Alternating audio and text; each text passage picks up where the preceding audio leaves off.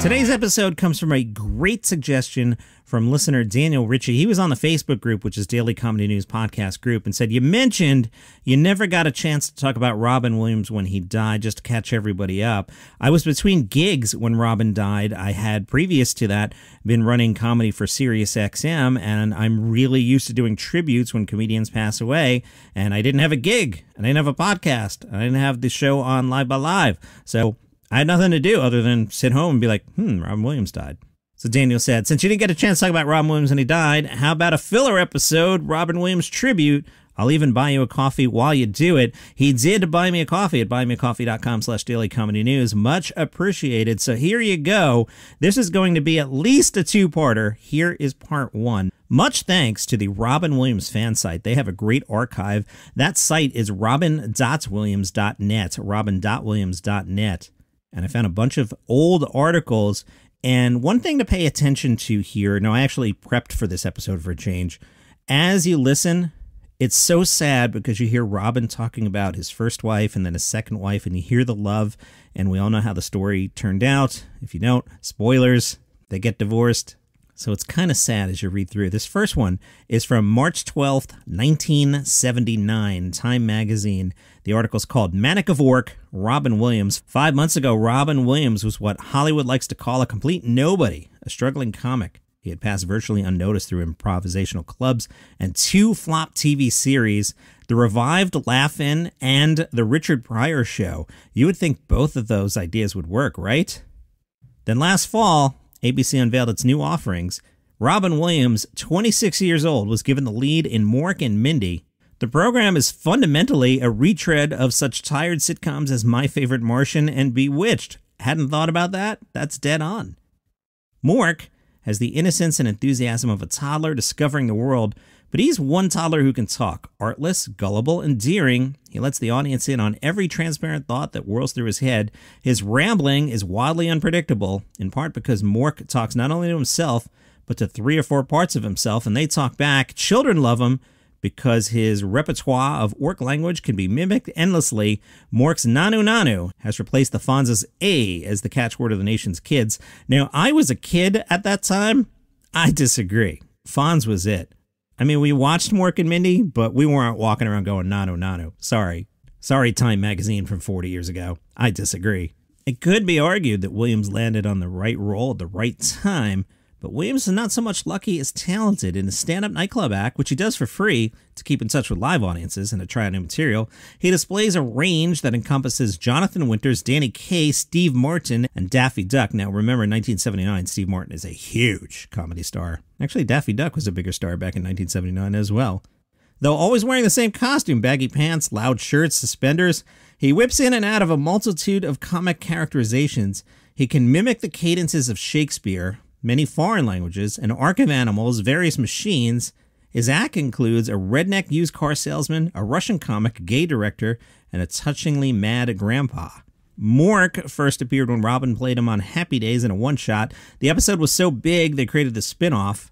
Now that he's famous, Robin Williams tries to live in the same casual way. He and wife Valerie still like to practice yoga, play backgammon and chess, ski, surf, and drive around LA for the fun of it. Privacy is becoming increasingly elusive. The other day, he was roller skating in Venice, a funky, fashionable section of the city where people like to walk around on wheels. He coasted into a phone booth to make a call. Remember that? Yeah, that was the thing. But he was quickly surrounded by fans peeking through the glass. He said, I felt like I was in the San Diego Zoo. Robin finds TV's rating struggles frightening. This season, he became fascinated by a short-lived NBC sitcom called Who's Watching the Kids? He said, I saw its birth and death. I watched people fight for it. It's strange for me to know that I'm being used to cut the guts out of other new shows. He's got a 5-year contract to play Mork, but he's moving beyond TV. A comedy album is on the way, and next year he'll star in the movie Popeye. Williams hopes 5 seasons of Mork will not be too much. He says if you find yourself stiffening up and not taking chances, then you become a situation comedy comedian.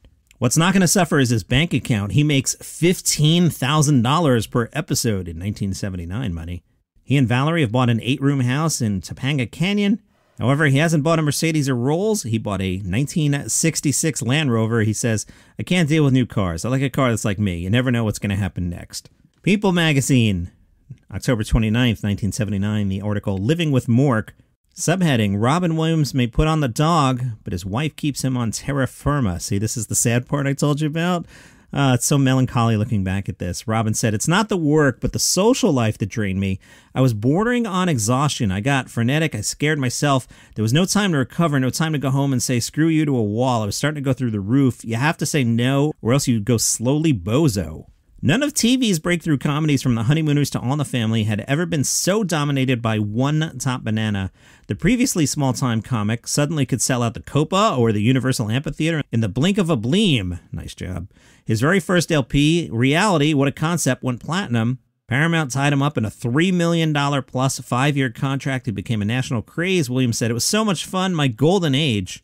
But a crazy time of nonstop work and play left Robin Williams drained.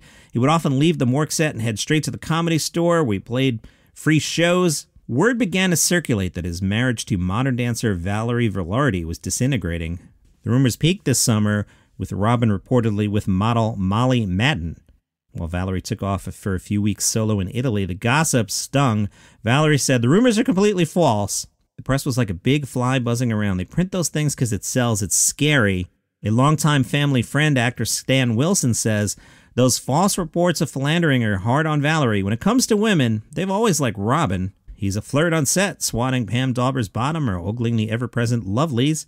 Valerie says, do I get jealous? There are some people in the world who belong to everyone. Of course, most of them are responding to Robin's talent or to Mork.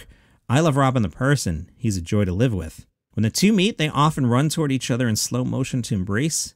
Robin says she's very special, basically an artistic, gutsy, down-home woman. Their lifestyle has changed surprisingly little since Mork. They moved from their rented beach apartment to a modest, under $200,000 canyon home. Robin describes the house as rustic bordering on funk. His old Austin Healey was stolen, so he bought a silver BMW. He had to give up his trademark rainbow suspenders because he was recognized too easily. Kids would ask him in supermarkets, will you take me back to space with you? Yeah, I don't know if kids would actually do that.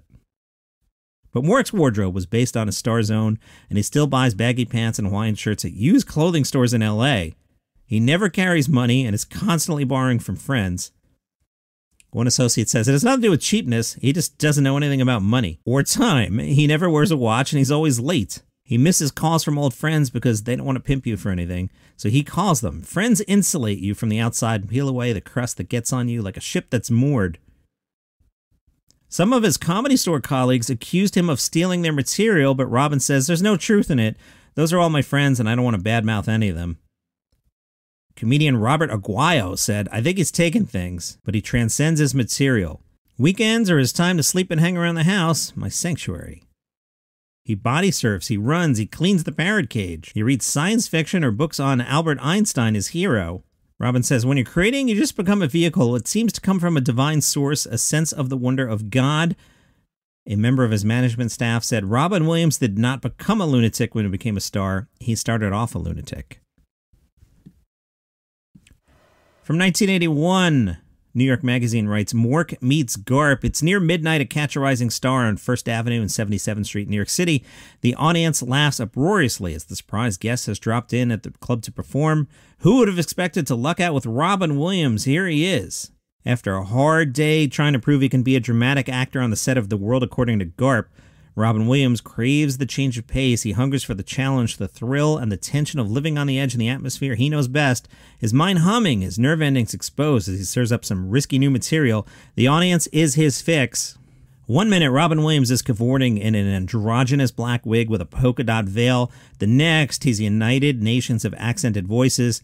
He grabs his crotch and talks to it, contorts his elastic face through an album of caricatures, and fires off a barrage of gags. Cocaine is God's way of saying you're making too much money. It's funny to see that in print because that's such a famous Robin Williams quote here 40 years later. I want to be in a film called Altered Suits. It's about a Jewish man who takes acid and everything fits. A young woman calls out, did you ever make it with Mindy? He shoots back, girl, that's not real. That's television. Do you think Walter Cronkite made it with Dan Rather? That's some real 1981 material there, that joke. Sitting unobtrusively at the table is Williams' wife, Valerie Velarde, who's taping his act so they can analyze it later and learn from the flubs. She says, Robin's unique. I like his mind. He always brings a new dimension to every situation, so life is never dull with him. He's so funny, it's hard to stay mad at him. The author changes modes here, writing West 57th Street. It's evening, 3 hours before Robin Williams' stint at Catch a Rising Star. He's mild-mannered and inconspicuously dressed. No rube get-ups, no rainbow suspenders. He's wearing khaki pants and a blue, horizontally striped sports shirt. He talks softly in an odd, unidentifiable brogue, sometimes little more than a mumble. A psychiatrist once told him he talks like that to force people to lean toward him. Robin said, I kind of make people ask, what's he saying? Once he gets going, he speaks thoughtfully on a variety of topics. He still has 2 seasons to go on Mork and Mindy. He now reportedly earns more than $50,000 per episode, but there's been a slump in the ratings, Williams said. That was kind of depressing at first because I took it on myself personally thinking, oh God, I'm not funny anymore. At least I realized it was a combination of the other things. They were screwing around with the schedule, changing the time slot every other night. And parents got angry when we started doing all the sexploitation shows written specifically to get little girls running around in tight outfits and me dressing in drag. They lost a lot of people who used to watch with their kids. And some people thought we were heavy-handed talking about things like euthanasia. We had that one show about the robot being unplugged. But he's not about to quit. I still love doing the shows. I'm proud to do them.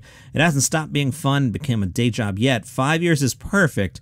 After that, it would be kind of rough. The single hardest thing to do is try to keep the same energy and creativity going. In case you're wondering, and I was, Mork and Mindy only went 4 seasons.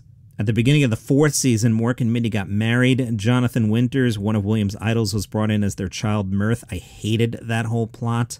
Because of the different Orkian physiology, Mork laid an egg, which grew and hatched into the much older Winters. It had previously been explained that Orkins age backwards, explaining Mirth's appearance and that of his teacher, who was played by an 11-year-old actress. Ugh, awful.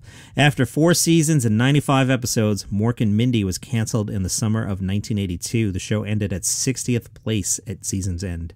Robin said, I have to try new things like Garp, push myself out, the next chance, because my greatest fear is of becoming mediocre, just falling back into the old rut and turning out the same old stuff without really finding anything new. That's also true for life.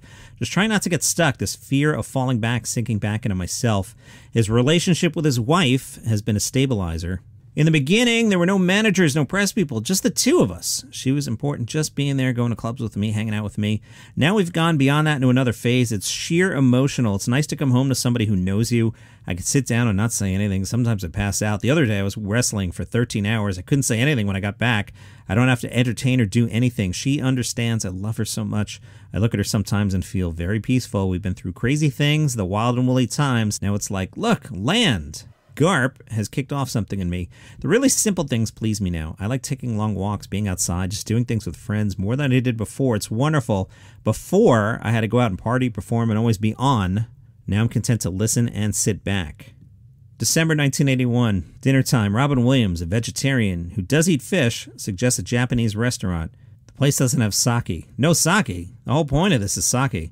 We try another place. At the sushi bar, the conversation starts focusing on issues beyond acting and career. This is 1981. Listen to this from 40 years ago. Robin Williams said, I recently signed a petition to ban handguns. I'm also afraid of cutting programs that benefit people in order to beef up the defense budget. In San Francisco alone, in some parts of the neighborhood where I used to do benefit shows, they're not going to have a lot of programs that they desperately need, and I think there's going to be a lot of street violence. He's also worried about the weapons buildup. The capacity to destroy us all is already there. And the other things, the chemical warfare, the germ warfare, those are more insidious because they'll be used even before the bombs. The Russians are stockpiling. We stockpile. They stockpile. Also, there's the proliferation of terrorism. That's terrifying. That's part 1 of Robin Williams' stories. Check the feed because you will find part 2 of Robin Williams' stories tomorrow. Follow the show on Apple Podcasts, Google Podcasts, Spotify, wherever you get your shows. See you tomorrow.